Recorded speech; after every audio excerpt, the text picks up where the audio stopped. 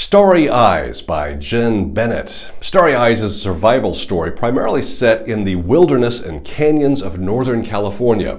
Zori is an amateur astrophysicist who can't wait to attend a star party on Condor Peak in California's Sierra Nevada mountains. But trouble at home is brewing. She finds a way to escape the newly discovered news of her father's philandering by joining her one-time best friend Regan on a glamorous camping adventure with plans to find her way to the star party afterward.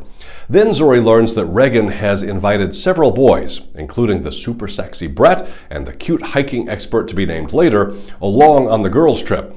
That's slightly against the rules that Zori's parents would be comfortable with, but Zori is fine with the plan until she finds out the hiking expert is Lennon, the boy who used to be Zori's best friend.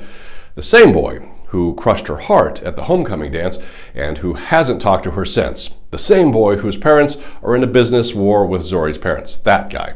To make matters worse, Regan and the rest of the crew leave Zori and Lennon all alone in the wilderness after the group gets into a free-for-all fight over boys, responsibility, and hurt feelings.